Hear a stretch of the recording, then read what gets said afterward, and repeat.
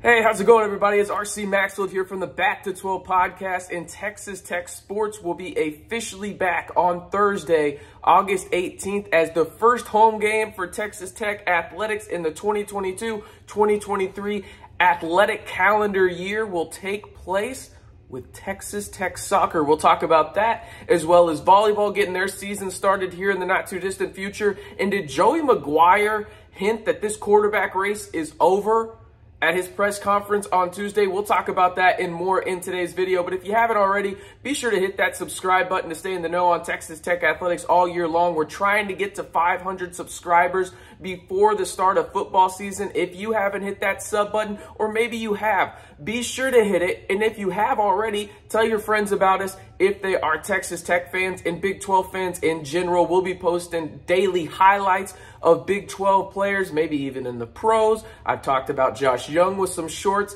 and I've also put some Patrick Mahomes shorts on YouTube as well. So be sure to hit that subscribe button to stay in the know on everything Texas Tech Athletics and Big 12 right here on the Back to 12 podcast channel. Now let's jump right into this. As I mentioned, we've got sports. Texas Tech fans, you have sports in the 806 starting tomorrow, where the Red Raiders soccer team will face off against Troy in their home opener starting at 7 o'clock at the John Walker Soccer Complex. Yes, Coach Tom Stone and the Red Raiders will look to really continue this wave of momentum that they've had in this program. Tom Stone is arguably the most underrated head coach on campus at Texas Tech. What he has done for the Texas Tech soccer program has been nothing short of remarkable over the last nearly 2 decades, over 2 decades, there in the 806. So looking at kind of who you need to know this season for the Red Raiders, the name to know on that backline defense for the Red Raiders is Macy Blackburn. She was actually named to the preseason All Big 12 team. The Keller, Texas native was an All Big 12 freshman team member last season in her first season in the 806. And I mean, she played a ton of minutes last year. Let me get this right. She played in all 19 games and logged, just over 1,500 minutes. I'm telling you right now, I am not running for that long, and I probably haven't in the past ever. Let's just put it that way. But she is an absolute stud, and this is just a continuation of what Coach Stone loves to preach for this soccer program. I covered it and got to call their games for a few years in college. He loves that backline defense. He loves to be aggressive in the forefront and with the attacks and in the midfield. But on that back line, you have to be strong because of how aggressive Texas Tech is. And Macy Blackburn is the catalyst for Texas Tech soccer this year on that back line. Again, if you're trying to go out and watch a Texas Tech athletic event, be sure to go support these ladies out at the John Walker Soccer Complex. First touch is scheduled for 7 p.m. on Thursday against Troy, and we're not done there. They actually have a Power 5 opponent coming in on Sunday. They face off against the Wildcats of Arizona. First touch for that one is also scheduled for 7 p.m. So you got a couple of 7 p.m. games, and then if you can't get that one, well, no problem. They've got 3 games, the final one being New Mexico to open up their home slate. That will be Thursday, August 25th. A lot of people should be back on campus for that one, and that will also be at John Walker Soccer Complex before, well, the ladies head out to the West Coast to play Cal State Fullerton, Washington,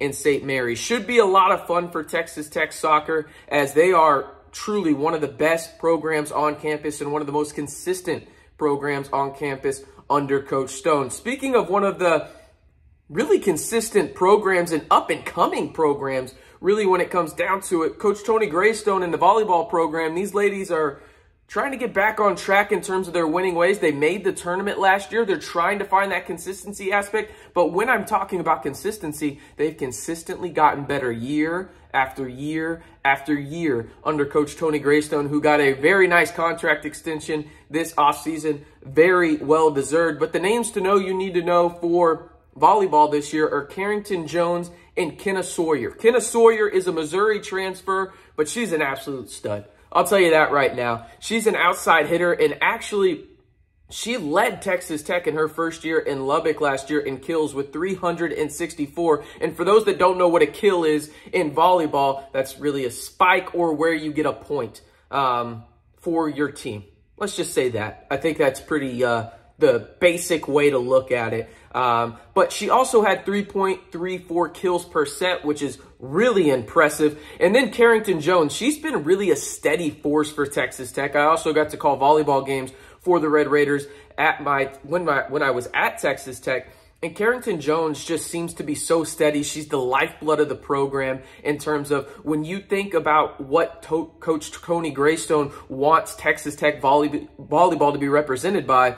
I think of Carrington Jones and girls like her, Emily Hill before her. Now you think about how long she's been there. She's been there for a while, but she's produced every season, and now she's starting to get her just due in terms of she's part of the preseason All-Big 12 team for volleyball. And the reason I bring up volleyball is, well, they have a scrimmage tomorrow. It's going to be closed to the public, but they will start their season the week after, and it should be a lot of fun. The Friday after that, or excuse me, Sunday, you're going to be able to see the red and black scrimmage. That'll be in Lubbock for the volleyball team, so you can see that. And then they start their season on the 26th in South Bend. Again, remember, Texas Tech volleyball was a tournament team last year. They start up in Notre Dame at the Notre Dame tournament for their season opener. So should be a lot of fun to see how volleyball goes this year, just because I think Coach Tony Greystone is finally getting a lot of these athletes that he's coveted and really putting the program in the proper position to succeed. So for you volleyball fans out there, the first home game of the year will be August 30th against Tarleton. That one is scheduled for 6 p.m. First serve is on that one. So a lot of fun going on with just Texas Tech athletics. You have games now if you're a Red Raider fan, whether you want to go see soccer and you want to get that Red Raider athletic fix, you have opportunities to go support these ladies both in soccer and volleyball starting off here very soon. But let's get to really the big thing yesterday from Joey McGuire in his press conference, where at the very end of his about 15-minute press conference with local media out there in the 806, he kind of dropped that the QB battle has basically been decided already.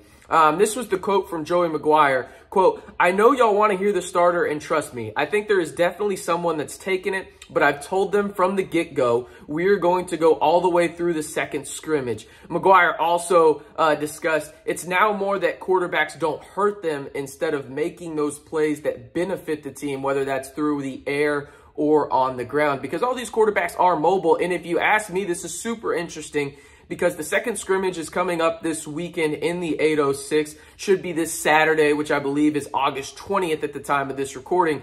So you think about that again. The quote is, "I know y'all want to hear the starter, and trust me, I think there is definitely someone that's taken it. I've told them from the get-go, we are going to go all the way through the second scrimmage." I've heard reports that all three quarterbacks had really positive plays. There were a couple of bad plays from each of them as well. It's very interesting that he's coming out and wording it this way, that it sounds like the QB1 job is all but locked up. Who has it? We're not sure. But going into camp, it felt like, you could have gone either three ways. And it feels like this early on, it probably goes towards one of those guys in Smith and Shuck. That's me speculating. I don't know quite yet because, well, there's only a few people that do. And Coach Joey McGuire, Zach Kitley, the offense, and maybe even the quarterbacks don't know. But I'm curious to hear who you think will be QB1. We've gotten a little bit more information. I know I've asked this question a couple of times already on the channel, but let me know who will be QB1 for Texas Tech this season heading into week 1 against Murray State, which isn't too far away. We've only got a few more days, about 2 more weeks until Texas Tech football officially kicks off. Again, if you haven't already, be sure to hit that subscribe button and help us get to 500 subscribers before kickoff in the previously mentioned week 1 for Texas Tech football. And if you love what we're doing here, hey, let us know in the comments. Give us a follow over on Twitter. Both Lyle and I will have our Twitter down in the description below. But for everything you need to know about Texas Tech athletics, from volleyball, soccer, football, all the way to baseball, you know where to keep it locked to. It's right here on the Back to 12 podcast channel.